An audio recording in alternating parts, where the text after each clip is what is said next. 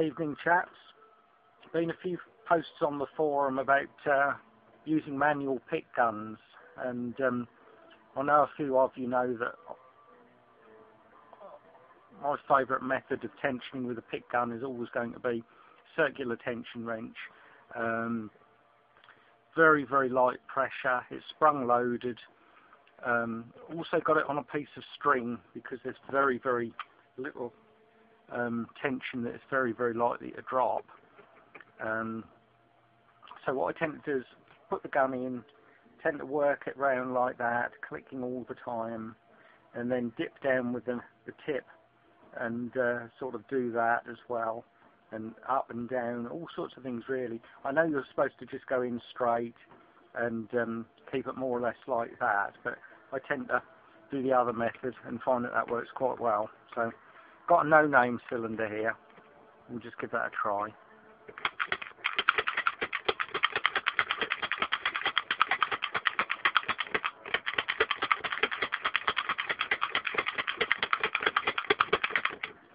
That's gone. All the time just bouncing the tension backwards and forwards. Pretty much as if you're tuning in an old radio. That's what I always try and remember. Do it like that. Got a Mark 1 here, whatever that is. Not one that I'm familiar with. So again, put the gun in so it's nice and loose, not touching anything, and just bouncing on and off, and there, that one's open. Really, it's just a question of technique and a lot of practice. Got a WMS here. These are quite a good lock.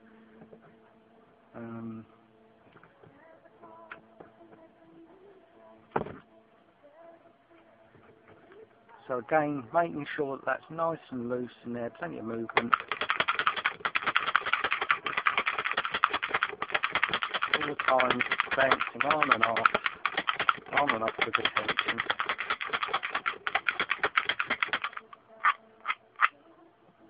Actually started in the middle on the tension itself on the pick gun there, so going to confuse me a bit. There, that's gone. So initially there was just a little bit too much tension on the gun. If you find you're not getting anywhere with it, then just adjust the tension on the pick gun itself. Just give it a little bit either way and take it from there. Just gradually keep increasing it. Another WMS here. You'll gradually get to know which locks actually require a bit more tension on the pick gun itself. I find eras strangely need quite a lot of tension on the pick gun. Not on the wrench, but actually adjusting on the pick gun. But like I say, they all vary. There, and that one's gone. So it really is just a question of practicing and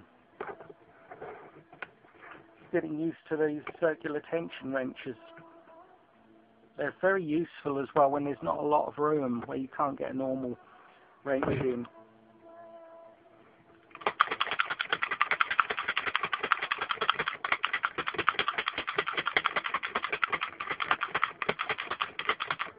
And that one's gone as well.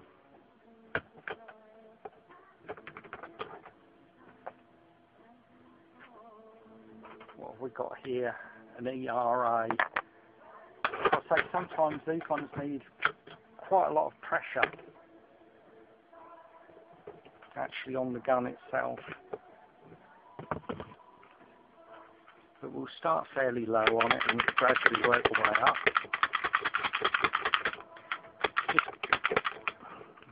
That had gone, but that slipped out.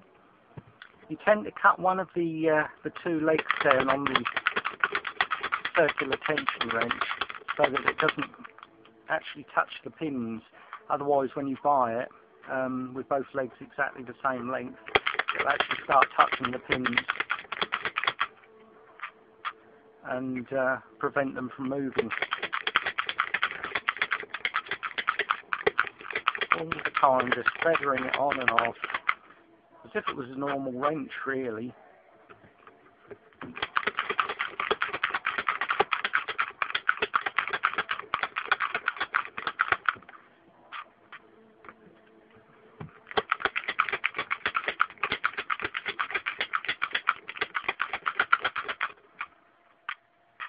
They won't all go right away on the lowest setting on the gun either. Sometimes that will take a little bit more work. Oops, that slipped out again.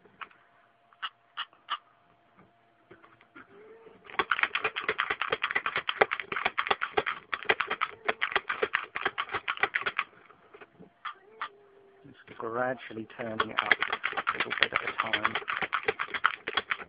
Notice as well how I'm moving the gun there from side to side.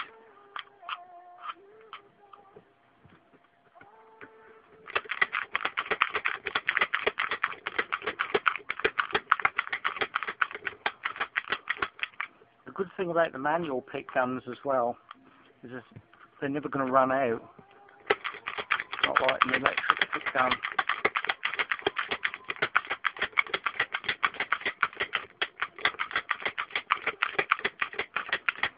Well, I'm going to put that one to one side. And we'll try another no-name one here. Quite an interesting key on that one.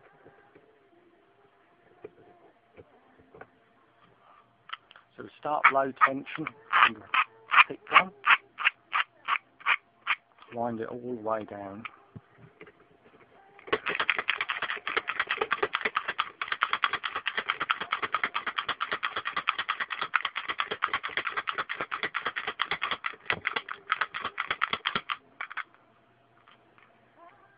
So just gradually increasing it.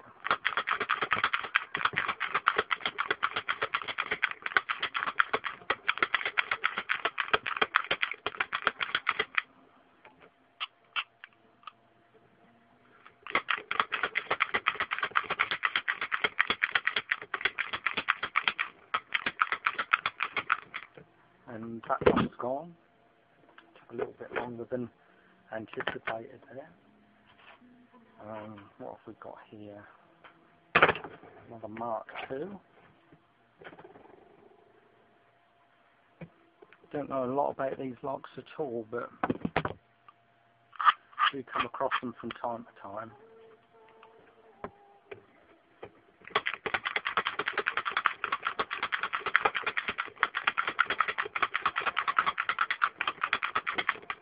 And that one's gone. Just a very, very light turning movement, barely holding the wrench at all. It's just so easy to drop it though. I'm going to try the upward firing gun now. This is Yale. Upward firing exactly the same, just you need to turn the tension wrench around the other way. So you've got the short leg at the top, so it's not actually striking the pins, or touching the pins I should say. So, you never find the upward striking gun quite as easy, to be honest.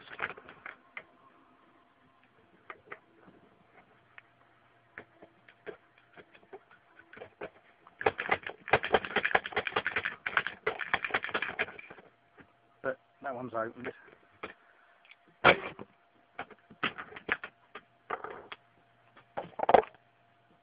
A Union here, another rim cylinder. It always helps to give it a squirt of GT85 beforehand really as well. Some of these I've done and some I haven't. I don't know if I'm still in shot there. I think the camera's moved. Excuse the awful quality as well, by the way, it's just my phone. And that's the Union, just on like that. So the only ones I'm not going to mess about with. because we're going to run out of time, I think, is strangely this ERA, and I think that's the only one that I haven't got there out of 1, 2, 3, 4, 5, 6, 7,